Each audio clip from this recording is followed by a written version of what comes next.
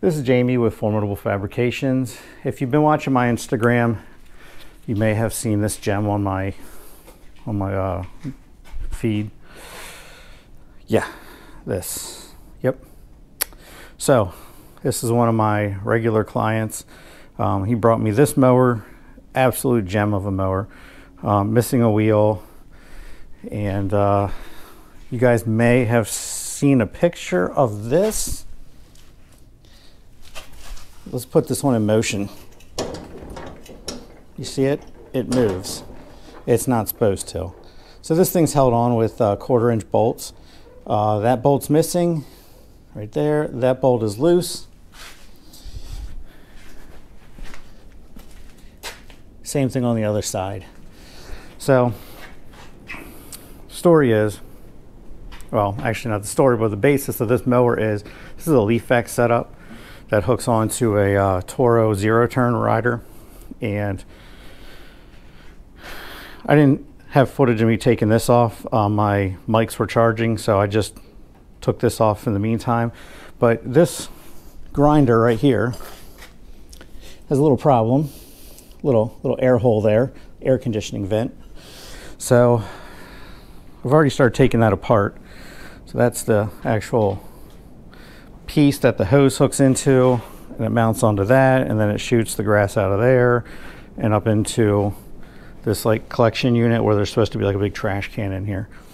So long story short, he brought me this whole mess here, this new grinder that actually works, minus the air conditioning vents. So I got to make this fit onto that, which normally would be easy. It's 4 bolts that hold on right here. There's 1, 2, and there's 2 on the other side, and they should mount actually perfectly up with the holes that are in there. But the unfortunate part is this metal piece right here is the holder for the gas tank. So this one has a gas tank. Where's the gas tank? Gas tank is down here next to the mower. This one is actually underneath. It's a whole separate unit. So I have to put this whole piece on there. So that has to be like welded on here somehow, which I'm really not sure how I'm gonna do that exactly. But yeah, it's something special. So this is like a custom made bracket that I didn't make for this one, but it's custom made. So he could take one of these old setups that's supposed to go on like a lawn tractor and mount it to a zero-turn. I get his rationale for it because this setup has a separate motor and a grinder that grinds up the leaves and grass when it comes out of the deck, grinds it up more, and then puts it into the chute and brings it down, versus the Toro one, which hooks onto the deck and runs off a deck pulley, and then it runs like a tiny little grinder here which shoots it up into like a little bagging system. So the setup for this is, I want to say $3,500 to $4,000. This setup, he probably has, we'll say $1,500 tied into it. But this is one of those deals where you save a dime to spend $1. These things are down a lot. There's always like an issue with them. Like that motor is old. It's probably as old as I am. That one newer, not too much newer. And then these setups, I don't know. I mean, they're probably from the 90s, maybe the 80s. I don't know. They're old. So, you know, and you're trying to put it on one of these mowers. And this is once again where you get into the fabrication side of stuff. Is it worth messing with this to overcome the cost when you're running a business where you're relying on these? So he has 3 of these mowers with 3 setups. None of the setups are fully compatible with each of the mowers. So if this mower is down, that setup doesn't work. And if a setup like this on one of the other mowers doesn't work, then that mower's down. So you could have 2 setups that work and 2 mowers that work, but you're actually only able to use one because they don't interchange back and forth. So I know he wants to fix that, but that's easier said than done when none of the mowers are exactly the same. So it's definitely a puzzle to put together. Yeah, but this right here, just when he pulled this out of the truck and I saw that, I was like, yep, yeah, I know what I'm in for today. That's just like the pre-shadowing, like an omen of what's going on. Anyway, yeah, so that's the skinny of it. One of the other mowers I did, we made a mount for this. I actually made one of the mounts, not this one, but one of the mounts. And I actually made a whole chute that mounts up in there that the hose connects to and comes up. Super heavy duty steel. The ones that he got with this were like real thin metal that was just formed, and they weren't like welded or anything. Every time they like hit something on the corner there, it would like bend it in. So I built him a nice heavy one, and it's pretty nice. But you know, I can build all the nice stuff I want, but you're still working with this kind of situation. So with that said, first order business is to get that. Well, actually, that would be the second order business. First order business is getting this frame squared away, because this is just, I wish I could show you with, I only got one hand, so I'm holding the camera. But this whole frame is attached to this, and the only thing holding this to the mower is this bracket right here. And there's only 2 bolts in there. There's one there, one on the other side, and they're both loose. So this thing just rattles, and he's like, man, we need to secure this. We should put a bar from here to here, and that would really secure it. And I was like, oh yeah, that would probably work great, until I got down and I saw this. And I'm like, really, seriously? Like, you didn't notice that this thing wiggles when you're driving it? But whatever. Not my monkey, not my circus. So all I can do is just fix it the best I can, and pray for the best, I guess. So anyway, I'm going to put you up on the camera stand, and you guys can watch as I do this. My mics are probably going to die again. I did record this whole thing over, because the first time I did it and I looked at my mics, I found they were dead. So yeah, that was probably just a bunch of this, and you have no idea what's going on. So anyway, let me charge up these mics. You guys can watch from afar. Let's get cracking, see what we can do on this thing. It's not one of my finest moments on this project, but whatever.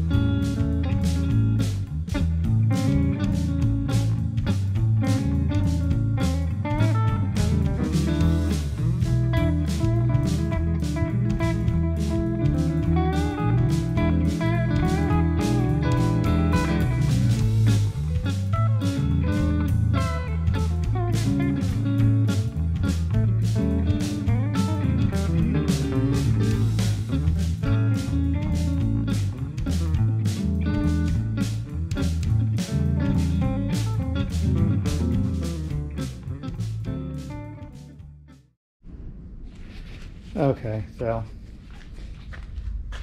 everything's drilled out. Now if you look, this is actually almost tilted back just a hair, which is perfectly fine.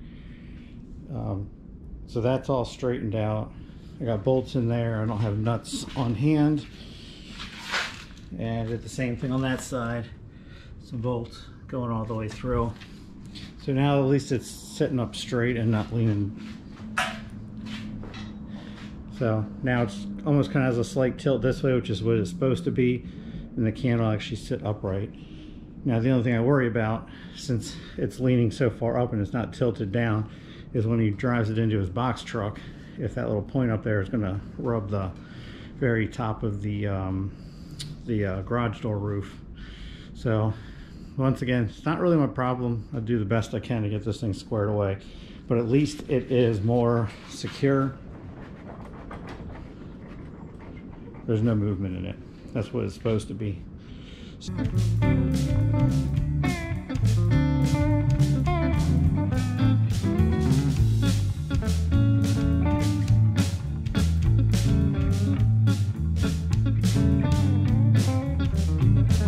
problem now, you can see there's like a gap right here. So what that is there's like these little dimples in the metal. I don't know what it was originally for, but it's keeping this thing from sitting flush on here, which is my original intent was just to weld this plate on and be done with it, and that would be a quick and easy way to secure this thing on. But now it's looking like I might have to either cut those dimples out or try and figure out some better way to rest this thing on here. Not really sure at the moment, but there's plenty of room for this thing to play on.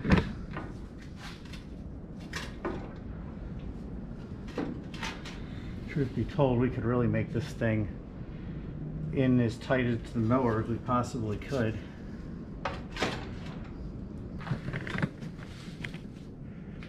So you can see there's a little nipple thingy right here, and there's a little piece here, and a little thing here. So I think what I'm going to have to do is cut up here, go across, and then come down.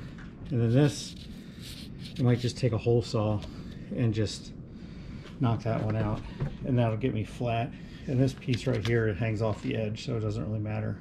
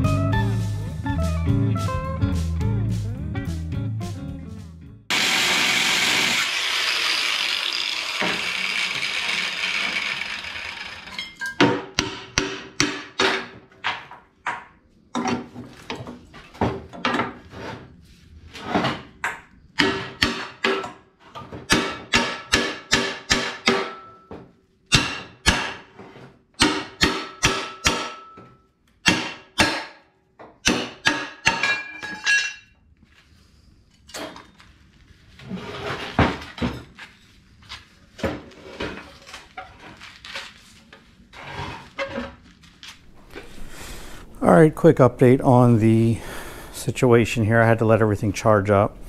I ended up taking the piece off of the front of this that tube hooks into, since that was the right size to fit into that original one.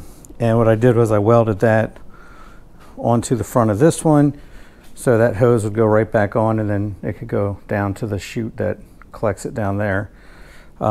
So I managed to put some tack welds on this to hold it in place. It looks really great where it sets. I mean, it's nice and in there, and it's forward. But the problem is that this tank, the shape of it, you have to be able to slide it in there. So I can't put the tank in and then weld it, because it'll melt the tank. And in order to slide the tank in, I have to have clearance all the way out to like about here in order to slide the tank in. And those little brackets are in the way. That's in the way. That piece right there is in the way. So this piece right here, this whole setup would have to come out about another 6 to 8 inches minimum, which would put this bracket where the motor is way out over here. So there'd be a lot of weight resting on this side. So essentially I'm just waiting for the client to come by and let me know what he wants to do.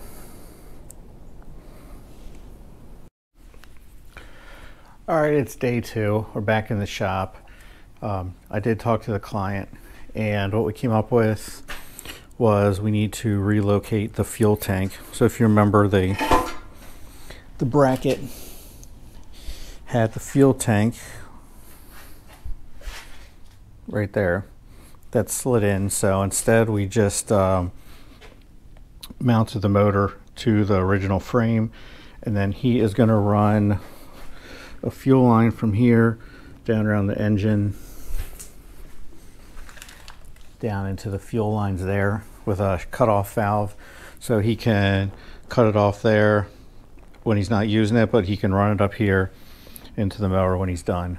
So with that said, I didn't need that other bracket that's down there, so I was able just to mount this directly to the frame, but I still had the problem of mating this opening, which you can see in here, which is a 6-inch opening, to a 7-inch square opening. So what I did on that was I started off with 4 pieces of steel. They're cut at an angle, so I kind of made a slight pyramid, and then I cut the original chute off of this. If you recall, it came up and it was like kind of rounded, so I cut that off and I welded it to the bottom of this, and then I put some pieces of metal down to cover, just so it had like a sleeve to set in, and drilled 2 holes, put bolts in there so it's completely solid.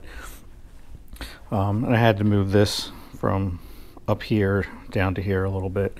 So all in all, it's sturdy. There's no movement. And I was able to get the bolts and tighten these bolts up to hold the frame onto the mower. So the only thing left I have to do on this is he wants me to put a brace from here to this roll bar. So the roll bar is fairly sturdy. There's a slight wiggle to it, but he needs some kind of brace from here to here.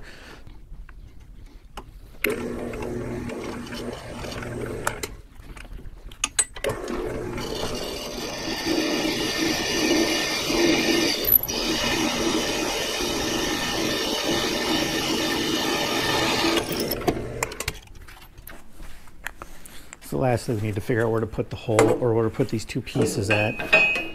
So by holding up the square, it gives me a good idea.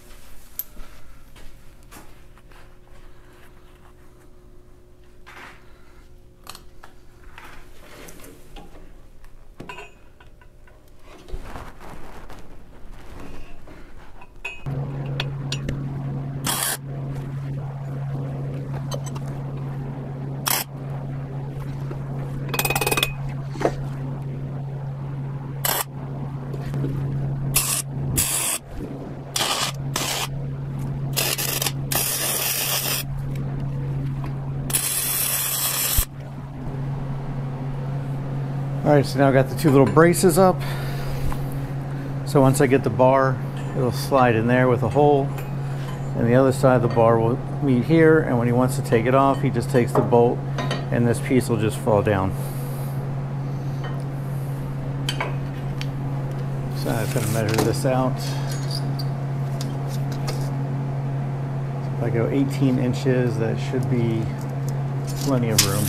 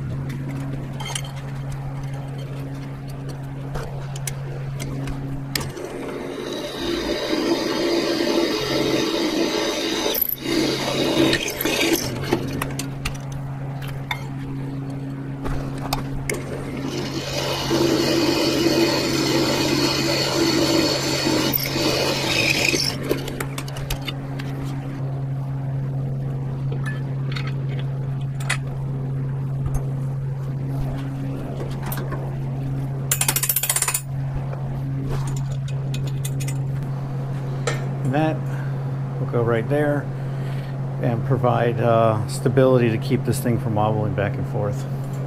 So I just need to drill that hole, run the bolt through it, tighten it up, and then this job is essentially done.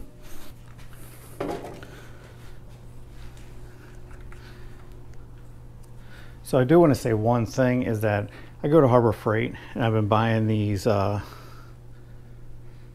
step drill bits. So Harbor Freight has 3 different levels. They have ones that are this color. Actually, I'll show you if I still have any. This is my stash.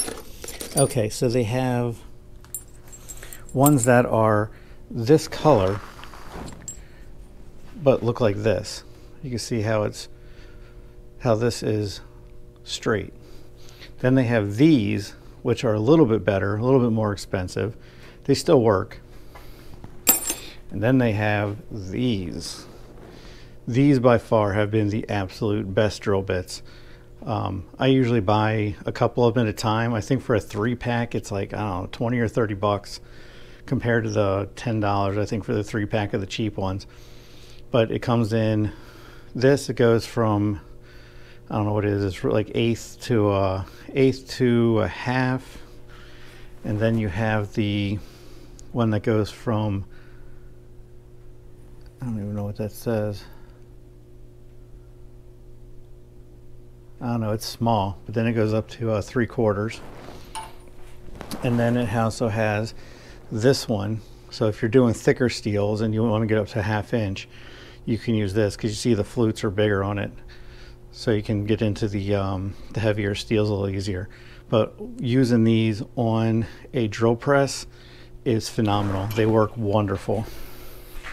So just a little something. I know Harbor Freight isn't everyone's favorite, but they do have some random stuff that is actually pretty good. And those drill bits, I would say, are probably some of the better ones out there.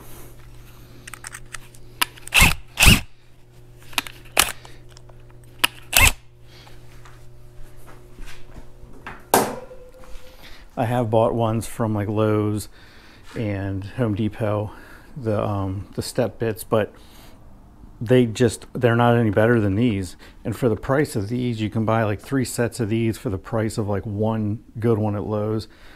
And if you break one of these, so be it, you go buy another one. It's not a huge loss compared to if you bust one at Lowe's, you're out like 50, 60 bucks.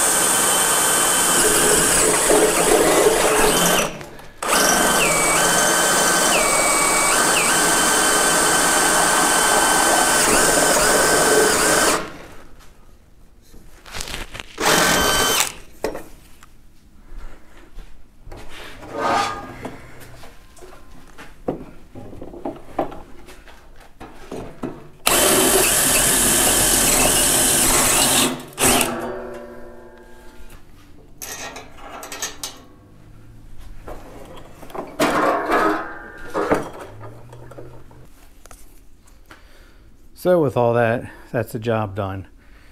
So we got a brace up there to keep this from wobbling. We reinforced that. We swapped out motors. We made an adapter for this. It was originally a 7-inch and he needed it to run a 6-inch hose. So I was able to cut that one off of there and weld it on here. And then same for this, just had to make a mount for that to get a kind of a semi-square 7-inch to a round 5.5 inch so we could put this hose on to feed it. And we still had to have enough hose on here too. So this door, hopefully I can do this. So that has to be enough hose to be flexible so this door can be opened without the pipe coming off. So another job complete.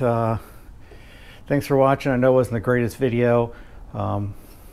It's just one of these weird jobs that comes up, and unfortunately I'm just not able to film every single thing. So I do have a trailer out there that has been begging me to get finished over. It's probably been a couple months now that it's been sitting out there. It's going to need new fenders, wheel bearings, brakes. I got all the parts there. I got new brake shoes, the whole brake setup, new brake drums. I got, oh, down here, I got new steel for the custom fenders that we're putting on it. We're doing some toolboxes, we're doing some wiring.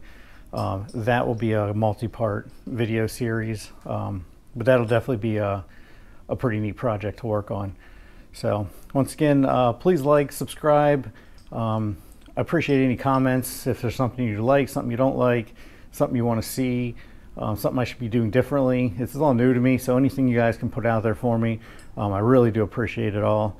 And definitely check out New Jersey Transit Band. It's my nephew's band. So if you like the music, that's from him. So please give him a shout out. He's on Instagram, New Jersey Transit with a Z Band. So once again, I'll see you on the next one.